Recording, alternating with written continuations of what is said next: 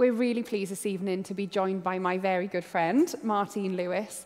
And Martine has been a foster carer for many, many years, and she was just the perfect person to come and share with us tonight about her heart and her love for people who are not always feeling like they've got a home. Absolutely. Yeah.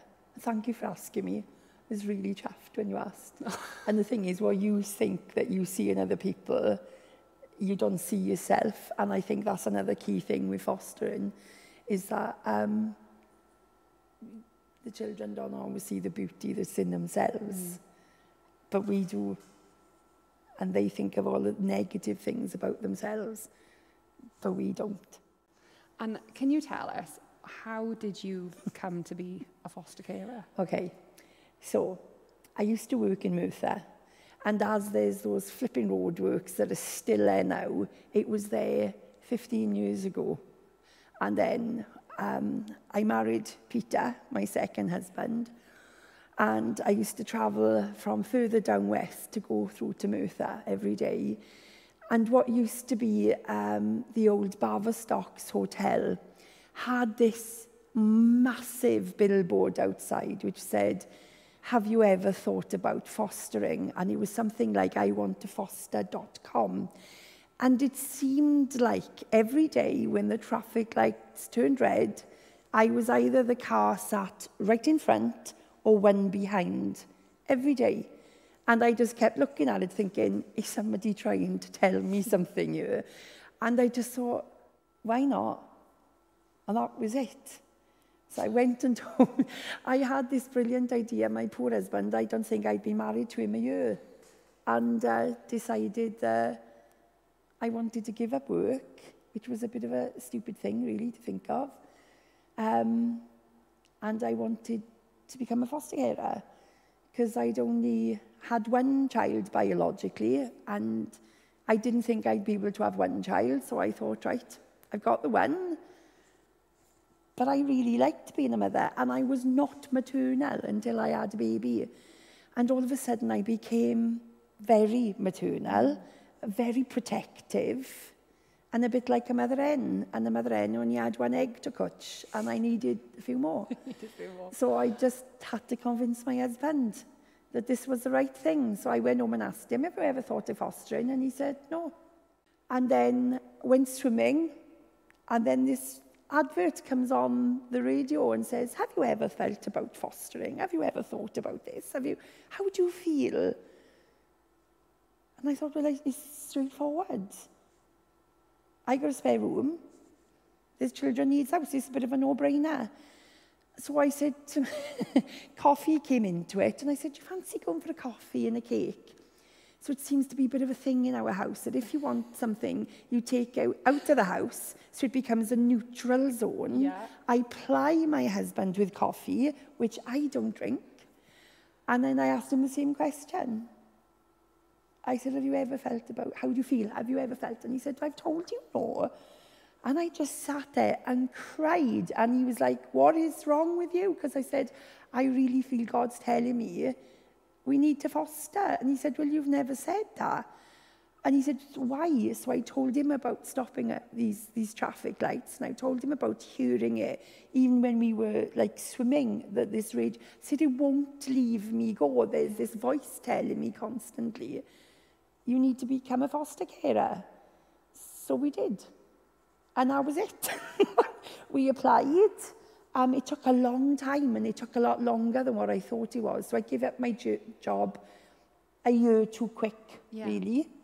But God just got us through it all. And it was incredible. It's hard, but not in a negative way, because it's hard because all of a sudden you hear about different case studies, and my heart was breaking for these children. And I just thought, I got to do something about this.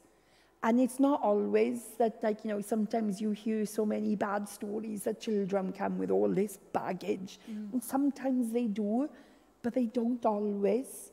Sometimes parents might just not be able to cope. And they just need a home for a short time. And sometimes it's a bit more of a long haul.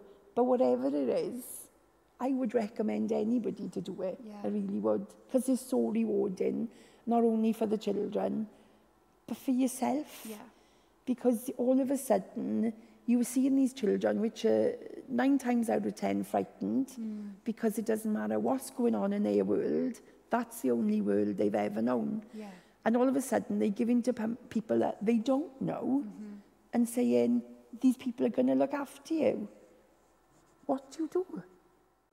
So how do you convince these children that it's a safe place for you? But it is without a doubt the most rewarding thing I've ever done in my life. Yeah. Ever. I was going to ask you about that. I think a lot of people I've spoken to in the past who fostered or maybe adopted, they say that they often hear people say to them, oh, those kids are so lucky. They're so lucky to have you. And their response to that is, oh, no, we are the lucky ones because of what they've learned about themselves and what those children have given to them. Is that your experience as well? Yeah, definitely. I mean, I'd been a single mum for a long time, 12 years. And then all of a sudden, I've found love again. And now I'm expecting this man to change our livelihood because we had a cushy life. Like, you know, my son was a teenager and we could have had the lions in the morning and we could have had more than 3 hours sleep. And now I'm trying to tell him the best thing we could possibly do is become permanently tired. Smelling of sick and other things, but that's what happens. But the joy you get when you can tell these children that they are loved and they are valued. And it doesn't matter if you want to run around the place, that's fine. It's making this safe environment, whether you live in a 12-bedroom house or a 2-bedroom flat. It doesn't make any difference. It's about making somewhere safe and secure where this child or children feel loved. And that is all it's about. It is nothing complicated. It's about saying no, which they don't like being told on time. But when I don't like being told no, you're right, I don't like being told no. But it's having boundaries and it's safety. But the main thing is this unconditional love. That don't worry if you break a plant pot, don't worry if you smash a mug, they are all replaceable, you aren't. Yeah. And that's such a key thing, that you can just, you know, to be like at 52 now and still, if I can physically get down on the floor and be able to colour and do plasticine and to talk about Pokemon and to talk about all these amazing things, I'm not supposed to talk about as an adult because that's not what grown-ups talk about. And I'm a geek. I love the fact that, you know, you can have Doctor Who and Star Trek and flipping Marvel. Love it. But apparently this is added bonus when you're fostering. Yeah. Because you can foster and think of more ways that you can interact with children. Whereas I thought my lack of education would stop me. But it seemed to be that the more I could be real, for want of a better word, the more it actually qualified me. It was nothing about having O-levels, A-levels or degrees. In fact, it seemed that because I had none, and I'd had a divorce, and I'd come from a broken marriage, and all this seemed to equip me. To relate. Exactly. Yeah. Because life's not perfect for many of us. No. So earlier on, right at the start, Han read from 1 John 4. And the last part of that says, the command we have from Jesus is blunt. Loving God includes loving people. You've got to love both. Yeah. Kind of says it all, really, does it? Yes, absolutely. And I think for people watching tonight, there might be some people who maybe are interested in hearing about foster care and all of that kind of stuff. And we'll put stuff up on the website so that people can check in with how they can help in whatever situation they find themselves in. But there might also be people who are watching tonight who have been through that system themselves. And you are a foster carer, as we've established, but you also are a prison chaplain. I am. And you kind of see the care journey and how that can work out for people from that dimension as well. Yeah, it doesn't always work out, which is why we need more foster carers. And we need more foster carers that don't see this as an occupation. Because obviously you get paid to look after children, and then there's a process of training. But if you can't love a child unconditionally, and some people say, oh, it's not working out, and sometimes it's sad, and it is what happens. But I know one of the hardest things to do is to get the right fit. It's the right fit for the child, for the children, but it's the right fit for the family or for the single parent, the single man. It's not always about having a woman, because sometimes you have a child which might have been hurt by a woman.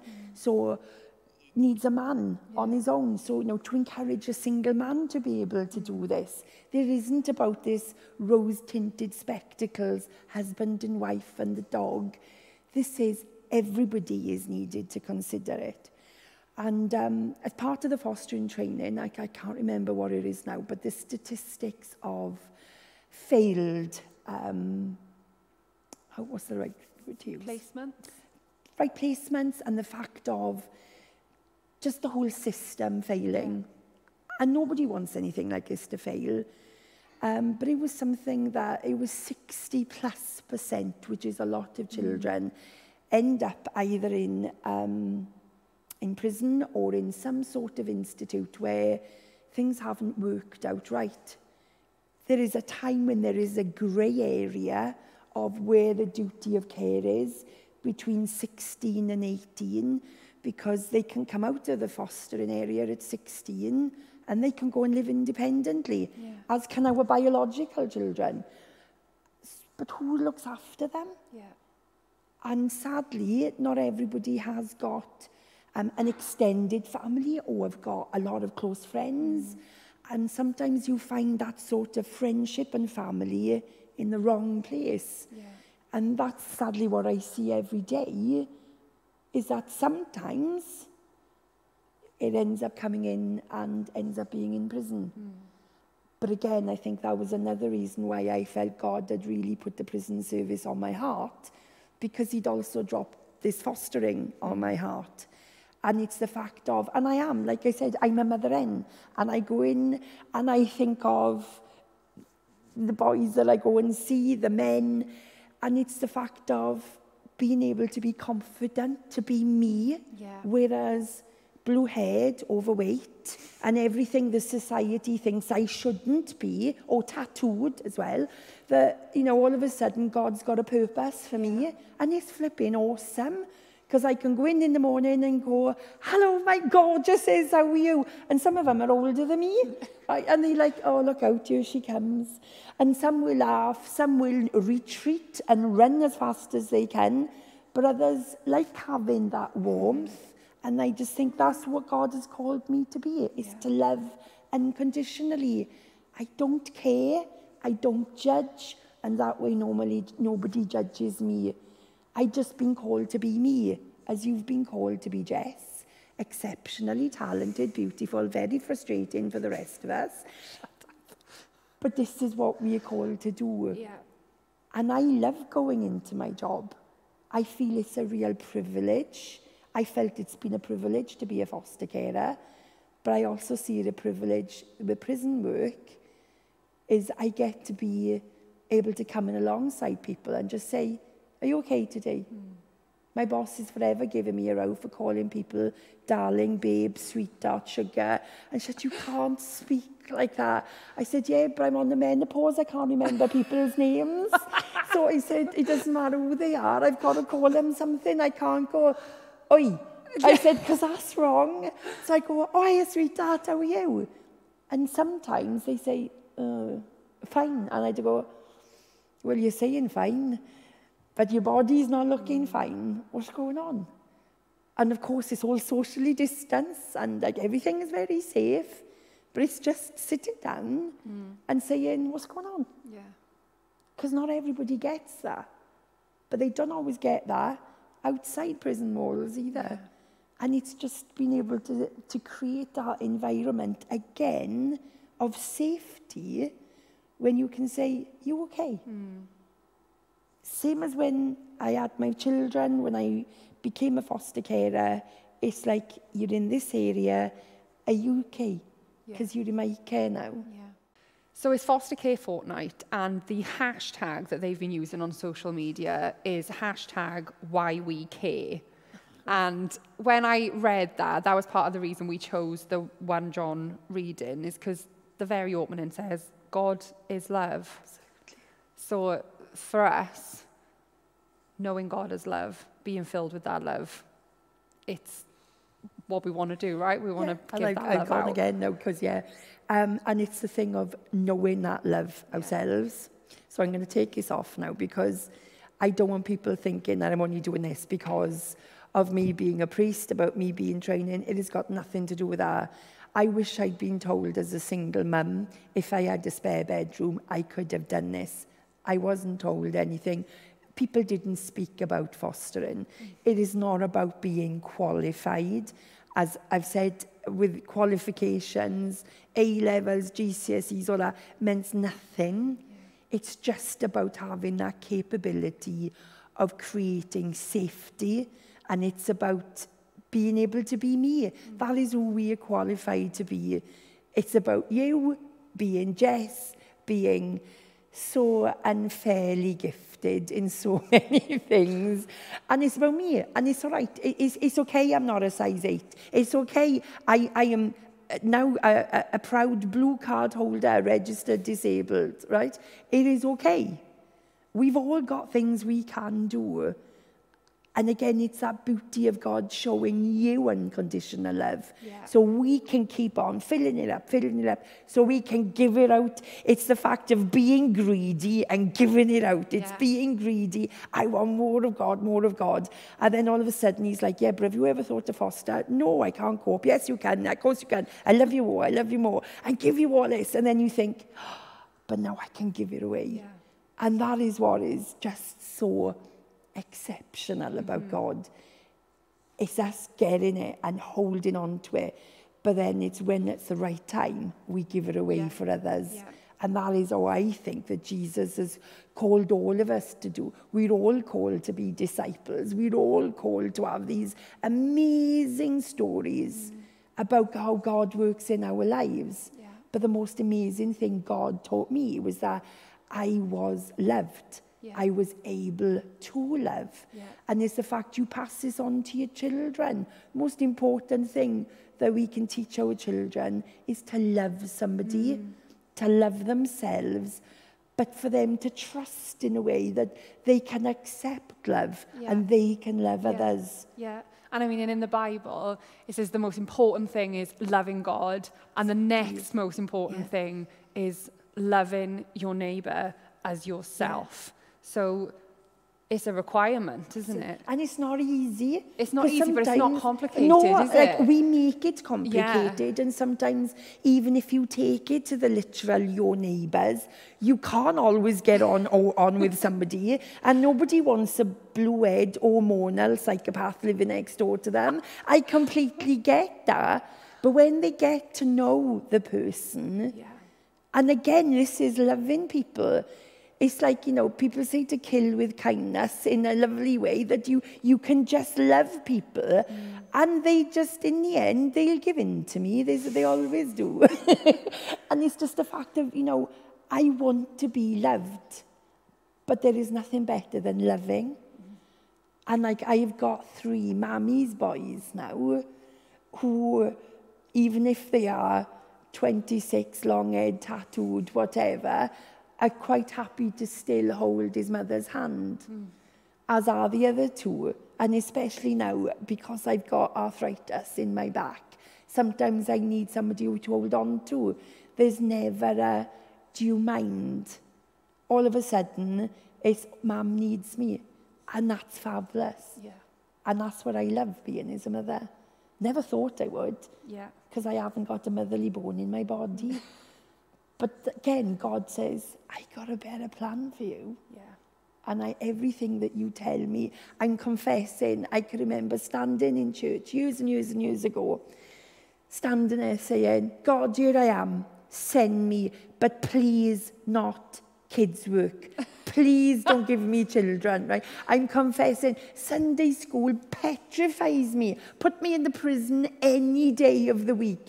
Don't give me Sunday school. Next thing you know, he's telling me, no, I want you to do Sunday school. My husband's saying to me a few years later, we need a Sunday school. And I'm petrified. Please don't make me do that. And then I find out I actually quite like children. And it's like, where's this fear come from? And who am I to stand before God and give him an agenda of what I want to do and what I'm not prepared to do? And you say, like, well, I don't want to do that. And God goes, don't you? I got a plan for you. And I got news for you, love. It's not about what you want. It's what I want you to do. And again, it's submitting to that love that God knows best. Yeah. It's that perfect father, that perfect parent we can only ever dream of being like. But we're only ever called to be us. Yeah. And to be a parent to those children that God puts in your way. And all of a sudden it's like, oh, I quite like these. And they're amazing. They've completely changed our lives. Yeah. Absolutely. Oh, and that is a perfect place to end our conversation. I could listen to you talk all night. You're just such an inspiration and you're just captivating. And yeah, thank you. Oh. And you know I can talk all night. I know, but just thank you so much for being here and for sharing the love that you've got with us. It's just been amazing. Thank you.